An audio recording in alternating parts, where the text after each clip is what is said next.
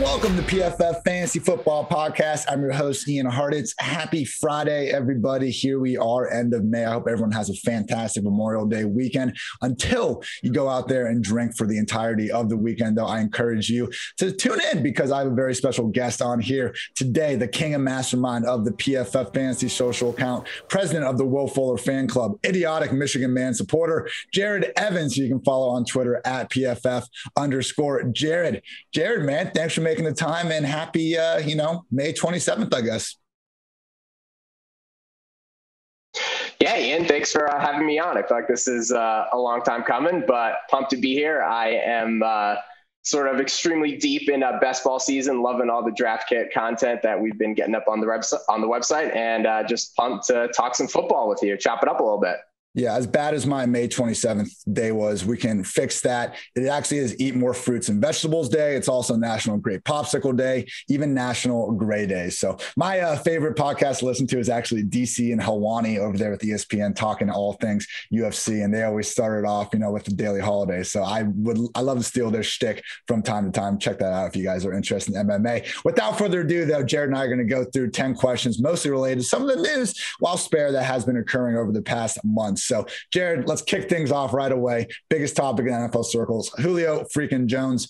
Gun to your head, where's Julio playing in 2021?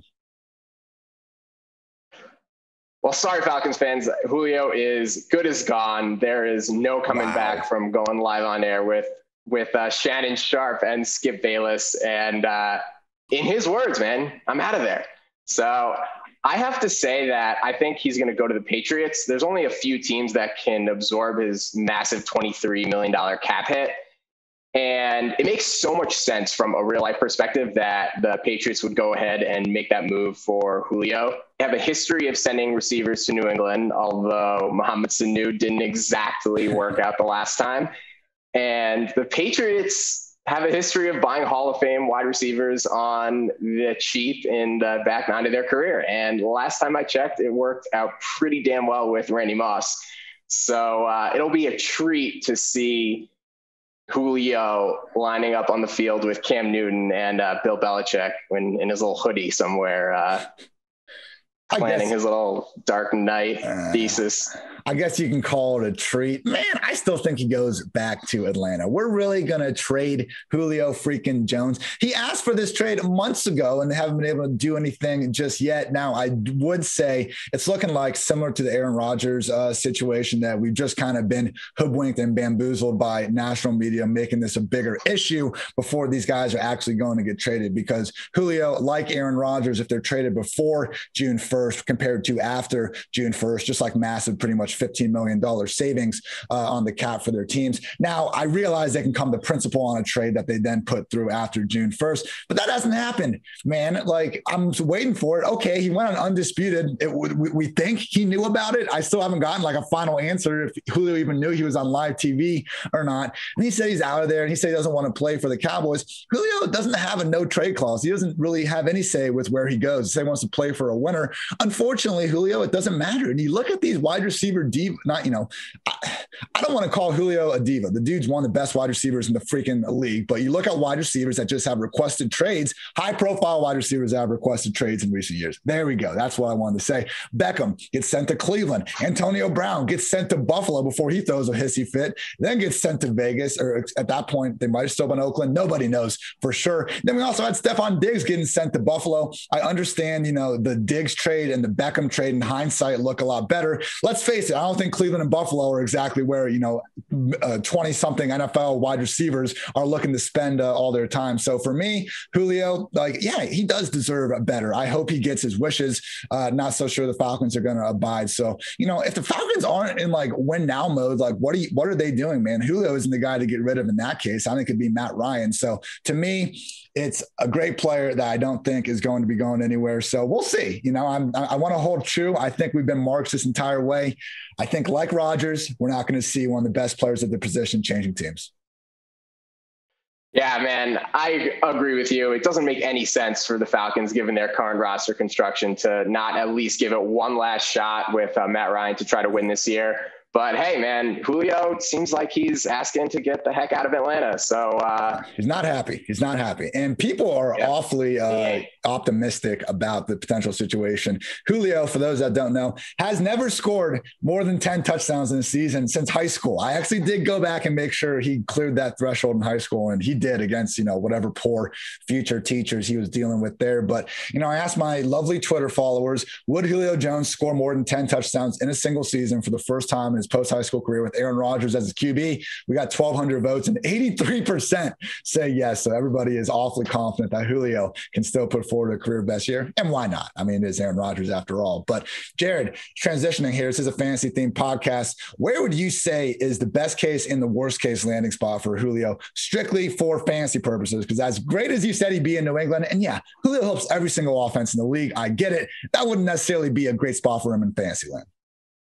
Yeah, agree with you. I want to see Julio go to the Los Angeles Chargers and catch passes from Justin friggin' Herbert. I think that would be so much fun. You'd have Herbert, Julio, Keenan Allen, Austin Eckler, Big Mike Williams. You got Joe Lombardi calling plays. That offense would be a damn electric factory. The target shares would probably come down for Allen and Eckler, but I think their efficiency would more than make up from it from a fantasy perspective. And we've seen plenty of offenses support 3 fantasy studs like those guys. And actually, I think we could see the Chargers really lean on the pass and just go super friggin' onslaught pass heavy, which would then make Austin Eckler a better fantasy running back, because his question is obviously how many touches is he going to see in the running game. But if he's just getting, 120 targets, then who the hell cares what the hell he's doing running the ball, because he's a top 5 running back easy. So then we would also get Julio versus the Chiefs and Patrick Mahomes twice a season. Ooh. So I am fully on board with Julio to the Chargers. And then the worst landing spot, I mean, like you just said, there's really no team that's worse in fantasy or real life with Julio. But I think the Browns would not be an ideal landing spot. Yeah. They would have a ton of mouths to feed between OBJ, Landry, Chubb, and Hunt. And that is a run-centric offense that I don't think would change their scheme, kind of like the Chargers would. I feel like open up the passing game a lot more. Now, don't get me wrong, Julio, Chubb, Hunt, OBJ, Landry, that would be fun as hell in real life. But for fantasy, I don't know. But Baker Mayfield stonks would go to the friggin' moon. So we'd get that at least. Ultimately, as much as, we want to say like a dual threat quarterback opens up wider rushing lanes, a talent like Julio is going to pull coverage away. Those are all true. And helping efficiency is great, but it doesn't make up for the amount of targets or rush attempts that players lose in these situations. Crowded offenses just aren't great. So the Browns, good point. And yeah, look, I'm hoping for an OBJ comeback, but even then, man, I don't think he's going to have enough volume. We're going to put another target hog into that system. It'd be an issue. I would say the Ravens, honorable mention, just again, most run heavy offense 2 years in a row. I'm not saying, look, it'd be great news for Lamar Jackson, but it's just tough to say at this point that Lamar Jackson can really enable anybody around him as a super consistent high-end fantasy threat. The Giants, because what the hell is going on there these days? And also maybe the 49ers, man, I know everyone keeps hoping he'll go there, but Debo, Ayuk, Kittle are still going to be involved. And even if Julio rises to the top, I would say his talents deserve to, what is the top going to be in this offense with Trey Lance, man? We're really assuming the 49ers are going to be this top 5, top 10 scoring offense. And history really doesn't tell us that's the case, man. I think Kyle Shanahan is one of the smartest play callers in the league for sure. But if you go through his ranks in points per game, man, 2020, he was 21st, 2019, second. There we go. 2018, 21st, 2017, 20th, 2016. Oh my gosh, with the Falcons were first. 2015, 21st, 2014 with the Browns, 27th. With Washington from 2010 to 2013, he was 25th, 26th, 4th, and 23rd. And with Houston, he was 17th and 10th. Only 3 times in the past decade has Kyle Shanahan led a top 20 scoring offense, which is wild to me, man. And I'm not saying we shouldn't get behind them. The pieces are in place. You look at a lot of these years, and I think you'll look at the quarterbacks he was dealing with, and that kind of explains where some of the issue has been. But we need to be careful with all these mouths to feed in San Francisco that like, okay, if Trey Lance isn't awesome as a rookie, which would be fair, he played one game last year, like this could just be like, a middling scoring offense. So I just think, again, with all the volume concerns in San Francisco, and then also the potential for Trey Lance to be this Taysom Hill type figure where he's going to be great for fantasy in his own right, maybe not his teammates. I just find myself getting a little bit lower on these 49ers skill position receivers, at least, than I have been earlier in the offseason. Finally, we just point out some other best case scenarios. Bills could work, man, just high end replacement for Smokey Brown. Cole Beasley's getting up there, playing through a broken leg and all that. But Josh Allen wants to throw the ball to his heart's delight, put him there. Obviously, the Titans and our guy, AJ Brown, who we'll talk more about in a second, are pushing for that. The Chiefs could work, man, like replacing Sammy Watkins with Julio Jones. Let's freaking do it. There's been 9 instances, at least 9. I did a study from 2010 to 2019, 9 instances of a QB1, wide receiver 1 or 2, wide receiver 1 or 2 in a tight end 1 on the same team. So I think Mahomes can pull it off. I had the Chargers down, so I'm with you there.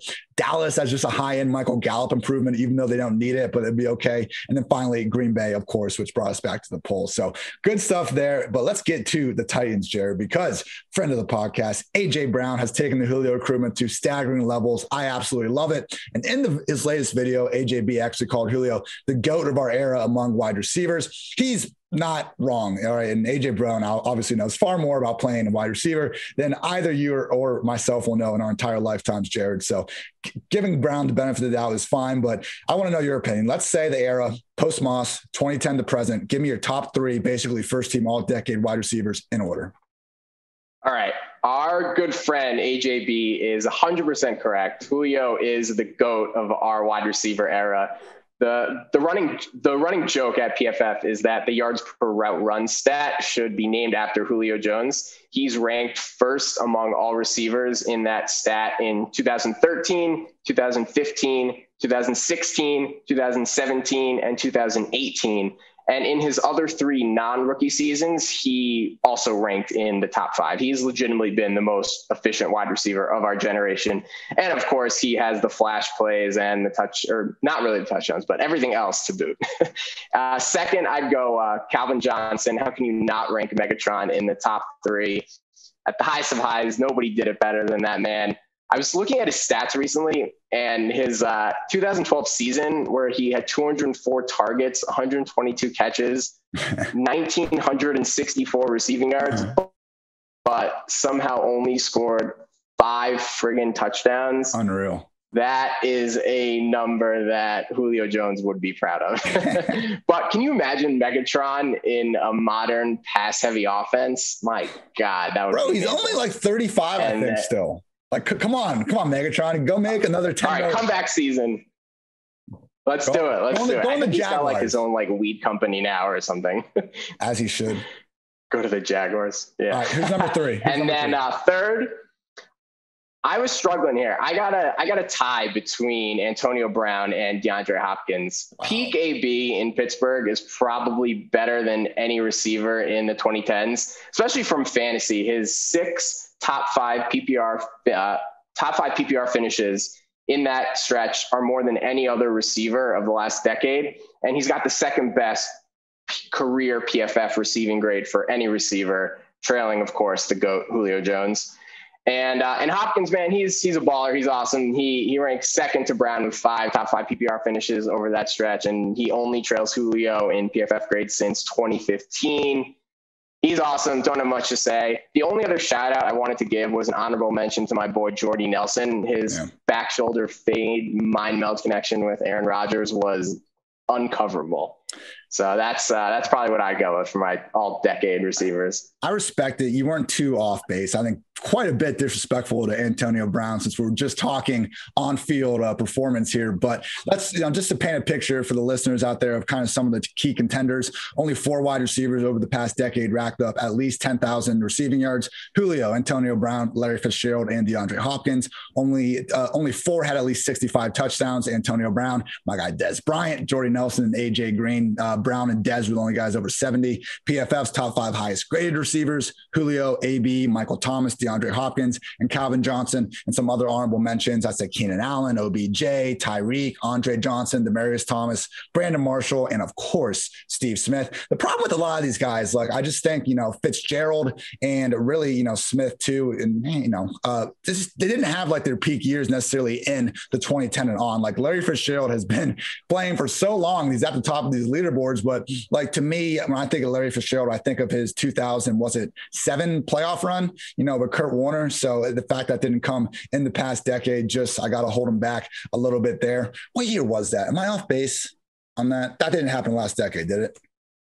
No, I don't think so. Okay, I'm going to be furious on myself if it did, because that would completely ruin my argument. Okay, it happened in 2008. We're good. That was crazy. Put Fitz in the previous one, fine. But for this one, I'm going number 1, Antonio Brown, because at the end of the day, Jared, points win football games. And nobody has been better at putting up points over the past decade than AB. Antonio Brown, man, has scored, oh my gosh, I just had the stat up. He has scored 84 touchdowns compared to 60 for Julio Jones in 4 more games. That is it, man. So, Julio, I get it. He does everything right except scoring touchdowns, but that's the point of the game. And we can talk about how touchdowns are more fluky, but I think at some point, man, and people might press me on it, but I do think there's something about, getting in that end zone is a skill to some extent. And Antonio Brown has been better at it than just about anyone else. So give me AB 1, Julio 2, Calvin Johnson 3, with all due respect to Fitz and DeAndre Hopkins, who I was trying to maybe squeeze in there as well, but couldn't do it.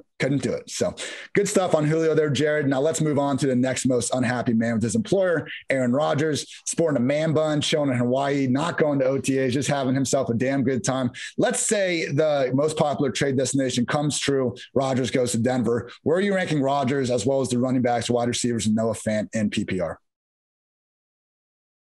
Man, Rodgers living it up in Hawaii. He just does not give a crap about anything right now, which is hysterical. Love it. But if he ends up in Denver, I think that his fantasy value from where it currently is right now would not really take too much of a hit, because I think that kind of uncertainty is baked a bit into his ADP. You can draft Rodgers in like the 8th or 9th round of most underdog fantasy drafts right now. Whereas I think if, everything was all hunky dory in Green Bay and he was, ready to have an encore for his MVP season, then he'd probably be, in that 6th round range. So I don't worry too much about Rodgers there. But man, you got to get excited about the Broncos pass catchers. Like, my God, it would be an absolute fantasy points party with those guys. I would say Cortland Sutton would move up to that like Mike Evans range in the 4th round of fantasy drafts. You get like Jerry Jeudy up into that like T Higgins range in the 5th, 6th. Noah Fant in that like TJ Hawkinson, Mark Andrews, Kyle Pitts tier. I think it would just be awesome for all those receivers, because look, Drew Lock, we love his swag, not really the most accurate passer. And Teddy Bridgewater, what he lacks in the Drew Lock YOLO, throw it up downfield, at least he's a little more accurate for the short range stuff, but nowhere near the MVP level of Rodgers. And then for the running backs, I think it would move up Javonte Williams into that like Miles Sanders tier, like the end of the 3rd, early 4th range. I think he could have like a Jonathan Taylor / J.K. Dobbins season from last year, where they start out in kind of a timeshare and then emerge into a fantasy difference maker that wins people championships come fantasy playoff time. And definitely give me Williams over Melvin Gordon, who might go the way of Mark Ingram this year. So, if Rodgers, man, don't do it. I will say, man, of course, I always need to apologize for Drew Lock. 1 more touchdown than Teddy, only 4 additional picks in 2 fewer games. Didn't have Cortland Sutton for 31 snaps. Jerry Jeudy dropping everything. Teddy was in a better environment, and Drew Lock still put up better numbers. But I fully realize that the answer to Drew Lock versus Teddy Bridgewater is almost certainly no, and Aaron Rodgers being there would be fantastic. So he'd be my QB6 behind only Mahomes, Josh Allen, Kyler, Dak, and Lamar. We play a game called fantasy football that rewards dual threat quarterbacks. Wherever Rodgers goes, he is not going to be a dual threat quarterback anymore at this stage in his career. Although it was crazy, man, like 2015, 2016, when they were like really trying to play Ty Montgomery at running back. He's getting hurt. They had no one. There was a year, I think Rodgers actually led them in rushing. Those days are behind us. He can still move, but he's just not putting up the yards. Yeah, the running backs are interesting, man. I'm just wondering, though, like, we might be overrating Javonte a little bit. Like Melvin Gordon, if he is on the team, which I don't know, he's talking about, putting Javonte under his arm, saying that Danny Woodhead did that for him when he was younger and stuff.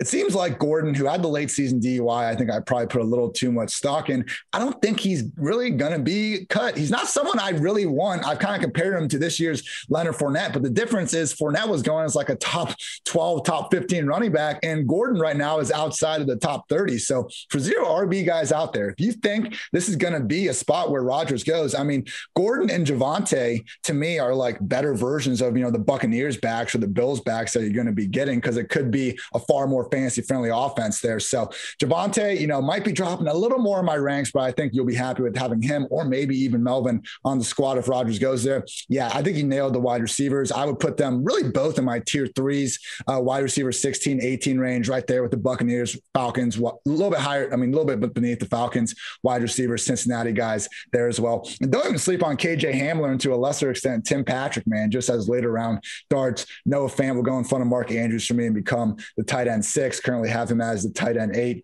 Yeah, people, shocker. You put Aaron Rodgers in an offense, every single person involved is going to be a bit better looking in fantasy land. On the other side of the coin, though, Jared, how do you rank Jordan Love as well as these Packers, RBs, wide receiver, and Robert Tonyan if Rodgers ends up leaving town? Shudder at the thought of this scenario as PFF Fantasy's resident Packers fan. But I actually don't think it would be a complete disaster. Matt LaFleur is one of the best play callers, I think, in the NFL. And Jordan Love is certainly no Aaron Rodgers, but I think LaFleur can call enough of a friendly offense to put him in places to succeed where he's not, throwing missiles like 30 yards downfield into tight windows. I think they'll be doing lots more screens and just like getting players in space to work after the catch. And Love also has Devontae Adams and Aaron Jones at his disposal, two of the best players at their respective positions. So Love doesn't, he's mobile, but he's not going to be like a true dual threat guy. So he's probably going to be in that like back end or like mid-range QB2, nothing, too exciting for fantasy purposes. Devontae Adams, I think, takes the biggest hit. We saw what life is like for him without Rodgers back in 2017 when he was catching passes from Brett Hundley. He was solid. He was the overall wide receiver 7 that year with 15.9 PPR points per game, but he wasn't a world beater. He had 885 yards, 10 touchdowns.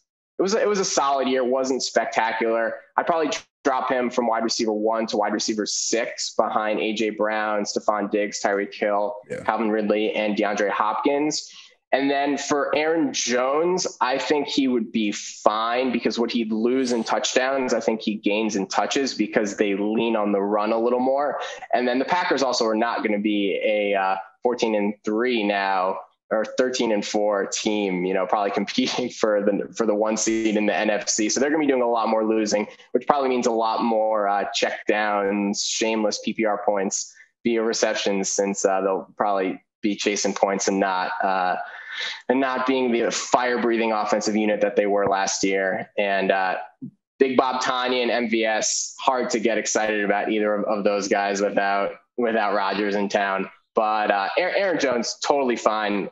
Keep drafting him as an RB1 regardless. Yeah, Jordan Love, he's going to be in the early 20s with me. I'm taking, Fields, Lance, Lawrence, Fitzpatrick, all ahead of him. He never had even 50 rushing yards in a game at Utah State, only averaged 10 per game. He seems like an athletic guy, but maybe one of those, athletic enough to get outside the pocket and, get the occasional yards they want to give you. Just not someone I'm expecting to have enough efficiency to be a fantasy difference maker. Yeah, Aaron Jones, I think, would be the guy where we'd be forced to slide him down a little bit, but then he'd be of value where he's going because, like, with Jamal leaving, that that's fine if A.J. Dillon comes and takes Jamal's early down rushing work. It doesn't look like he's going to be taking the targets, and that's huge. It's like a Joe Mixon situation, man, where we have Aaron Jones. We know he can catch the ball. He just hasn't really had a chance to do that all the time over the past few years. And now he's in a situation where the offense no longer has the back that typically was stealing those targets from him. So, yeah, he might have enough volume to overcome the decrease in touchdown efficiency. Devontae Adams, yeah, he was the PPR wide receiver 12 during a specific stretch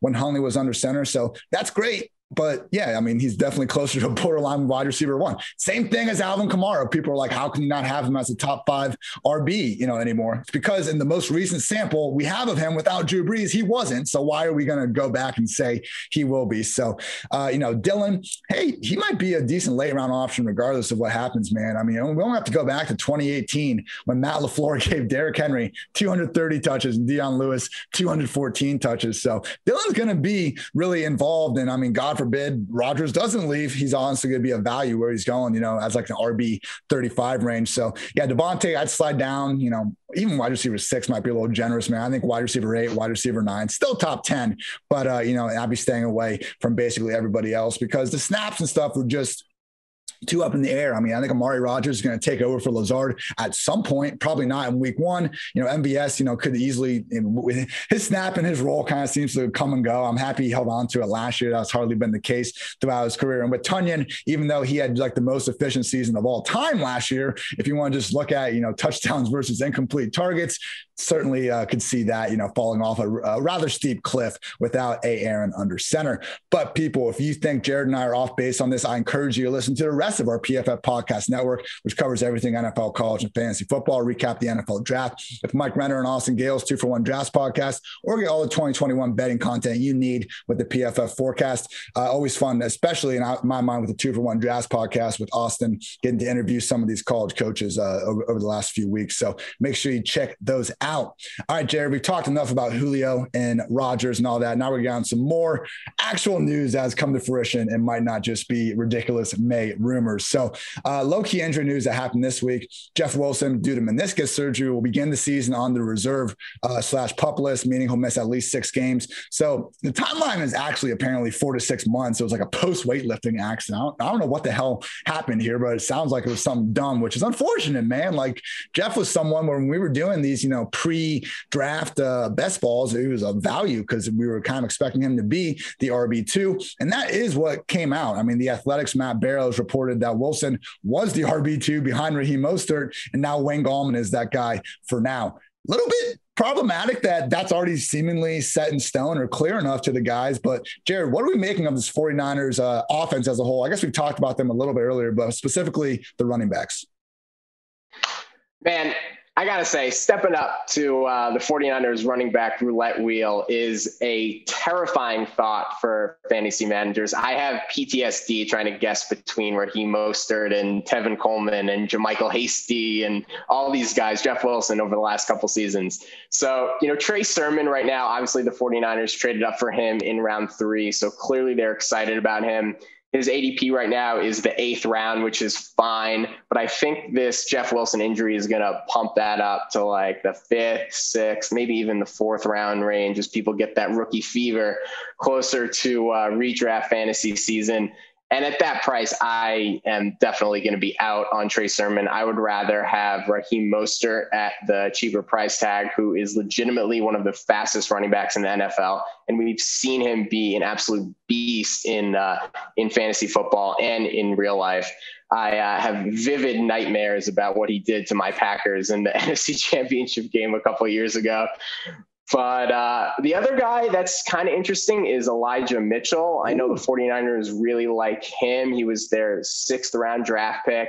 He's a really talented guy. Our good buddy Andrew Erickson called him this year's James Robinson before the draft, which actually was a little too bullish because he ended up getting drafted. But I think that was just to say that he's a talented guy who is going to be picked, towards the end or kind of off the radar of fantasy players, but somebody who in the right situation could be an interesting piece. And any of these guys, if they get the lead job, it's just complete party because the 49ers run the ball. They have that amazing scheme. It's just a matter of guessing which one is going to be the guy any given week. And it's damn impossible. But yeah, it's juicy. It's exciting. The risk reward, man. Look, I'm happy Sermon was the RB4. I think he deserved to be, and he landed in a great situation. He was the 88th overall pick. How the hell does he already go? Is he going before Raheem Mostert and underdog, man? I was shocked. I was all aboard Raheem Mostert late round RB season before the draft. And when they brought in Sermon, I, kind of jumped off because it just didn't help. And I wasn't going to buy, Mostert at his, kind of growing price. But no, it's actually been great because now Sermon is somehow more expensive. And now we can get the 49ers projected RB1 as their RB2 because people are freaking obsessed with rookies, man. Like, it's not even a guarantee that Sermon beats out Elijah Mitchell. Kyle Shanahan's like the one coach that we should feel pretty confident in, not caring that much about the draft capital or, financial resources invested in these guys. But you hit the nail on the head with the speed, man. Only two guys to hit 23 miles per hour in the next gen stats database, Raheem Mostert and some other dude named Tyreek Hill. So he truly is that fast. Maybe Wayne Gallman is the cheapest guy that we're kind of missing here because if he is going to be getting that Jeff Wilson role, and Gallman can play on all three downs, man. I actually thought he was the best post-Barkley running back the Giants were going with last year. I mean, better than Deion Lewis and Devontae Freeman's corpses here. I'm going out on a real big, stretch here, but for him to average, 4.6 yards per carry behind one of the worst offensive lines we were really seeing last year. I mean, he did flash occasionally. So, Wayne Gallman's maybe someone where if he's there in the last round of the draft, don't be afraid to, pull a trigger on there now that we have this Jeff Wilson news. And seriously, people, if you're running a zero RB team and you're not coming away with Raheem Mostert, you are doing something wrong. Jared, use that social graphic, man. Yeah, that's the one we want. I don't want freaking, to have to defend my Joe Mixon over Jonathan Taylor freaking take for 12 straight hours again. Will you people lay off? Jonathan Taylor averaged 0.25 more PPR points per game than Mixon last year. Jonathan Taylor's scat back is still there. Geo's is gone. I know the Colts offensive line is better, but Burrow's better than Wentz. The freaking Bengals to score more points than the Colts this year, and it wouldn't be that crazy. So I understand. If you want to put Jonathan Taylor over Joe Mixon, that's fine. I'm not calling you an idiot, but quit calling me one when I say the opposite. So with that, let it out, Ian. Let it out. Had to get that one off my chest here. It's been a lot of clown emojis in the old mentions over the past few days. But all right, Jared, moving on now. Fun and annoying at the same time, off-season storyline. It's our first. This player is moving into the slot, so everything's going to be great now after a disappointing year. Mr. Jalen Reagor is this year's participant. We got Devontae Smith entering the offense. Zach Ertz still has not been traded. Give me your general thoughts on the Eagles' offense going to next year.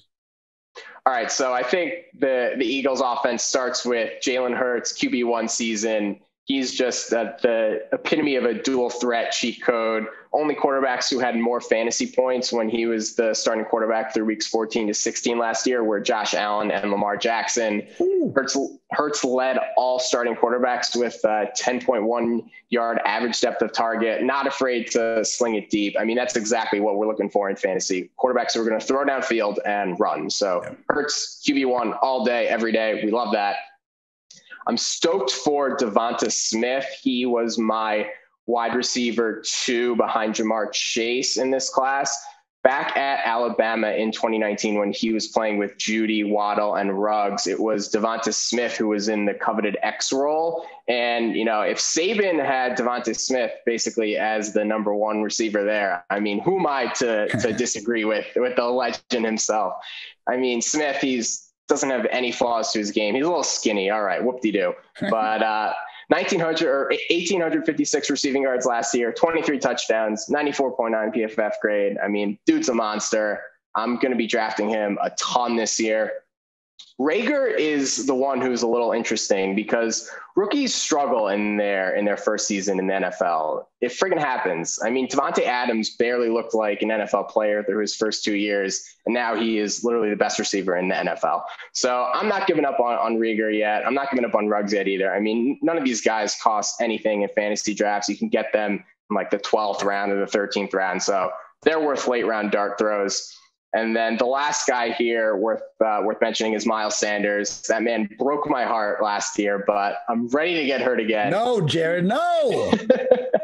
I mean, he's not a premier target, but like on teams where I'm loading up on AJ Brown, and I'm looking for a running back in the 3rd round or the 4th round, then, I could get on board with Sanders. I think, you got Sirianni in at head coach now, so that kind of changes the expectation for what they might do in terms of having a running back by committee. Sanders' talent, not a question for him. He averaged 5.3 yards per carry last year, only trailing a couple guys like J.K. Dobbins, Nick Chubb, Aaron Jones, and Derrick Henry.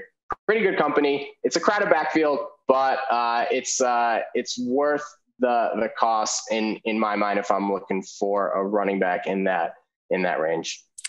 Yeah, I mean, look, Miles Sanders, he's had a hard enough time getting this 3-down role. Now he's got a coach that wouldn't feature Jonathan Taylor until the starter got hurt in week 1. And then, not until week 10 or 11, as much as, everyone likes to pretend that Taylor was just dominant week in and week out last year. God, I can't stop talking about this guy in every answer. But, man, the bigger issue for me is just the potential for Jalen Hurts to almost become this like Taysom Hill-esque guy and just kind of sucking the life out of his offense. Same thing with Trey Lance and Lamar Jackson. When you run this much, it's just really hard for your other players around you to put up big numbers. Like Dak and Josh Allen run too, but a lot of times they just focus more inside the 10-yard line, makes them great fantasy players, but they can still put up really big receivers. It's concerning when Jalen Hurts, if you extrapolate his 4-game rushing total over 16 games, he was on pace to break the positions record for rush attempts. And that's great for Jalen Hurts QB1 season. The problem is if we're not going to have a high-end passing volume, then I don't know, man, it's going to be a problem because Hurts last year, the only guys with the worst PFF passing grade were Sam Darnold, Dwayne Haskins,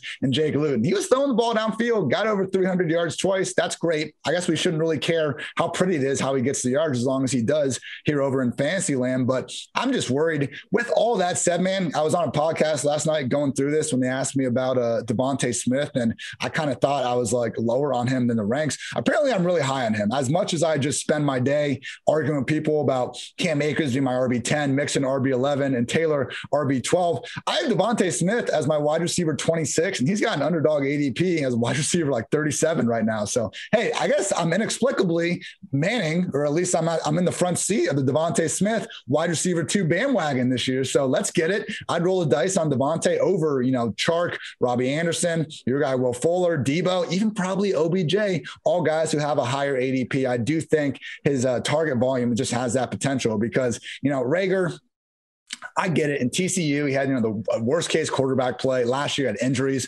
Again, pretty bad quarterback play, but I don't know, man. He's a value. Like he's going behind Marvin Jones, which is a slap in the face. So I'll say that much. It's just, I do wonder. I'm in on Devontae Smith, but is Hurts really going to be able to enable more than one fantasy relevant wide receiver? Not so sure. But with that Marvin Jones reminder, I do want to give everyone just my updated, ages list. These are older players that I do not want to touch because they're old in football years, not necessarily because, they're old in real life. You can be Ryan Fitzpatrick, but still be playing at a very high level. So my ages list right now is AJ Green, Larry Fitzgerald, T.Y. Hilton, Manny Sanders, Julian Edelman. Oh, he retired. I guess we can cross him off.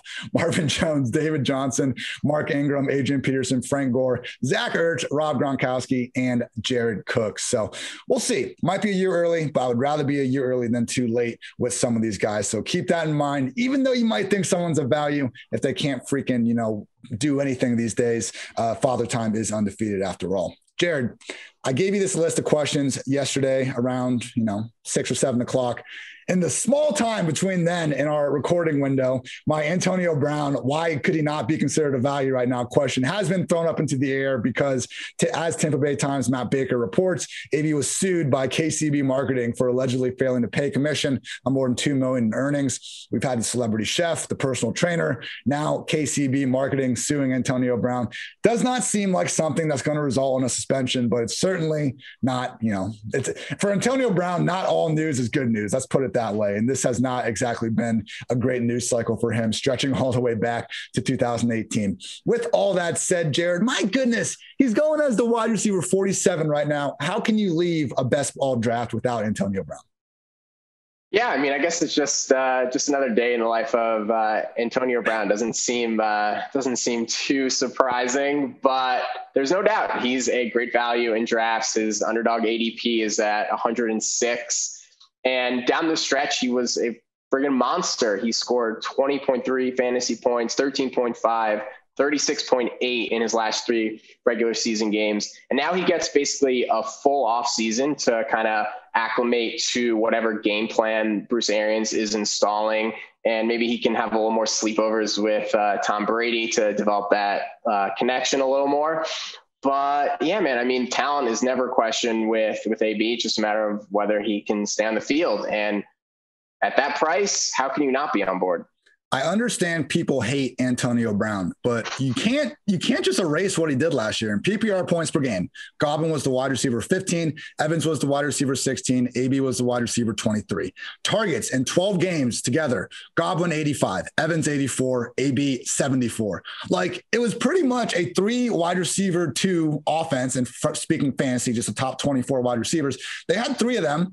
Godwin is wide receiver 18 ADP. Evans is wide receiver 15 ADP. But everyone's just like, screw you, AB. We're done with it. So, man, like, if they didn't bring him back, now there's some concern before now, but, you know, he passed the physical. He signed his contract. He is going to be out there in 3 wide receiver sets. And the only 2 players, and one of our new stats I really like, threat rate, which is just targets per route run. The only 2 guys that were targeted more often on their routes last year were Devontae freaking Adams and Braxton Berrios for some silly Adam Gase-induced reason. So, I mean, unfortunately, we can't buy Braxton Berrios this year. So buy Antonio Brown instead. And hey, if you want to go do that, and if you like fantasy football, and if you like playing fantasy for money, you need to check out Underdog Fantasy. Underdog's got everything, including season-long and playoff best ball. Best ball is a season-long game where you draft a team like you normally do, but that's it. There's no in-season roster management. Underdog automatically selects your best performers each week, saving you loads of time. So go to Underdog Fantasy and deposit $10 using promo code PFF and get a free PFF Edge annual subscription as promo code PFF. Draft now at Underdog Fantasy. Jared, 2 more questions. Dak Prescott is throwing and looking good. We're talking mostly redraft 2021 stuff here, but how many QBs would you take ahead of Dak Prescott in a dynasty draft at this very moment in time? All right. Patrick Mahomes, Josh Allen, Lamar Jackson, Kyler Murray, Justin Herbert, Dak Prescott. That's the list for me in dynasty quarterbacks. That's fair.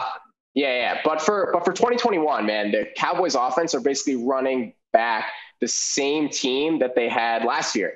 And through the first 5 games, Dak Prescott averaged 27.1 fantasy points per game, which would have ranked most among all quarterbacks last season. And it is just like half a fantasy point per game less than what Lamar Jackson had in his MVP 2019 season. So that is dominant fantasy performance. The Cowboys defense stinks. They're going to be passing up a storm.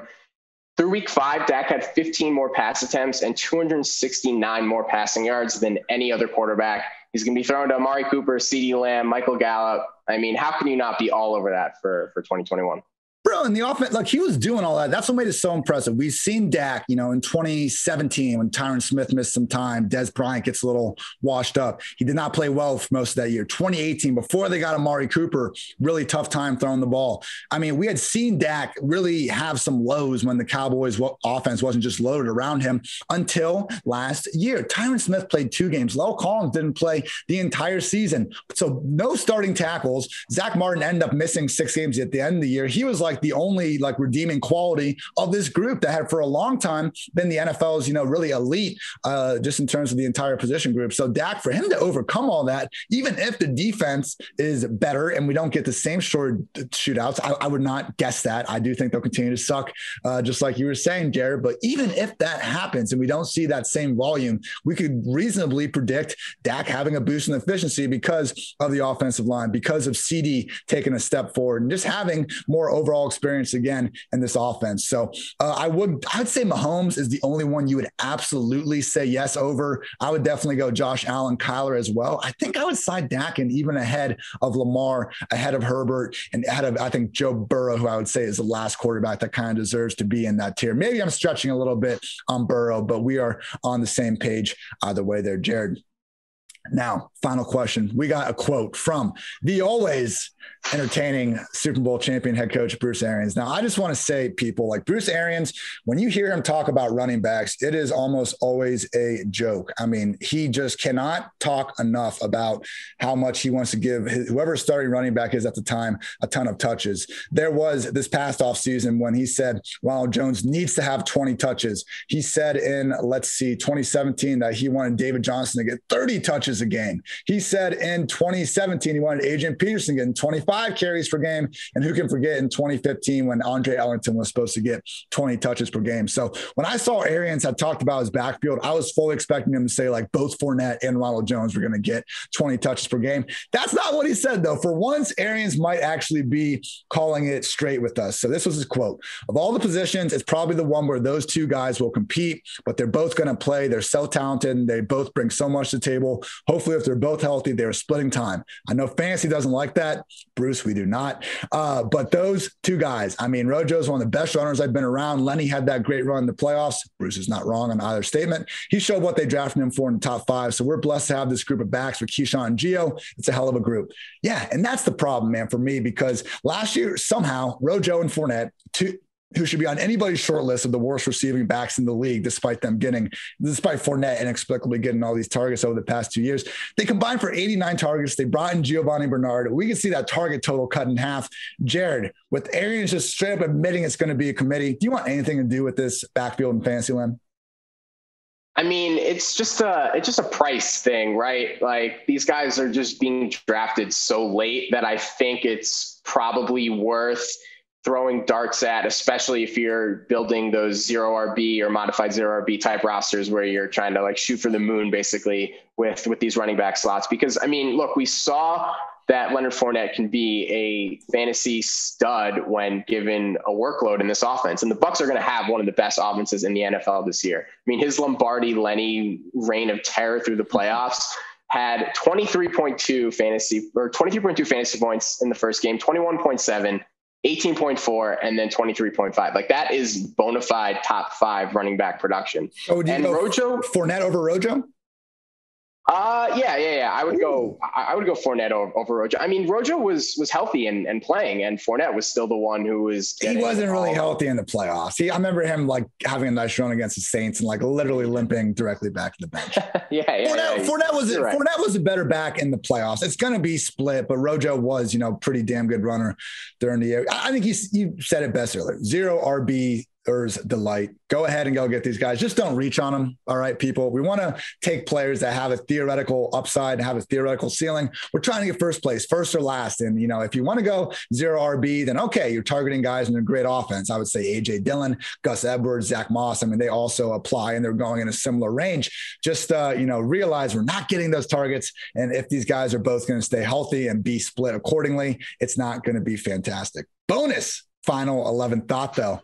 Jared, Adam Vinatieri retired. Congrats to him on being the GOAT of the position. I would actually love to see the NFL retire kickers in honor of Adam Vinatieri. Let's just end it. No one's ever going to be better than Adam Vinatieri. Let's just admit the whole kicker idea was stupid and move forward. Any thoughts about Adam Vinatieri's career, Jared, if you maybe don't hate the position as much as I do? I mean, he's the GOAT. My one thing to say about Vinatieri is if I ever find myself in some random situation where my life depends on someone drilling a 40-yard field goal, then I'm using my phone a friend button to call up and Vinatieri. Congrats to him. Hat tip, Hall of Fame career, legend, GOAT. Enjoy retirement. I slander kickers so much on every platform that decides to give me, a voice. And one of these days, Pat McAfee is just going to eviscerate me, bring up all these good points, or kick my ass in real life because he absolutely could. So maybe I need to start showing out. I mean, I don't know. I guess if you can deal with a lot of fans and maybe even teammates hating you, being an NFL kicker would be pretty awesome. We had Peter Overset, who's, just thought leader in our fantasy community over at Underdog Fantasy now. But when I had him on the podcast and I asked what NFL player would you want to most switch kind of lives with? And his answer was Jason Sanders, the Dolphins kicker. And you know what? Yeah, Pete was on this podcast, I think during the season, 6-7 months ago. I think about that answer a lot. And I'm starting to, unfortunately, just wonder damn, as much as I hate kickers, being an NFL kicker would be pretty awesome. Jared, you are awesome, man. Everyone can follow you on Twitter at PFF_Jared. I understand you're going to be on vacation in Sunshine, Arizona next week, but let the people know what you got in the docket plan for the rest of the offseason. Yeah, man, this offseason, next couple of weeks, it's going to be all best ball all day, every day. Come draft with me in the Underdog Best Ball Mania tournament anytime. Hit me up on Twitter. I'm always down to banter with you guys. And Ian, it's been fun. Thanks for having me on. For sure, man. And yes, people, please continue to support the podcast. We've been having the fantasy files out every single day, along with one article over on PFF.com. So he's Jarad Evans. I'm Ian Hartz. This has been the PFF Fantasy Football Podcast. And until next time, take care, everybody.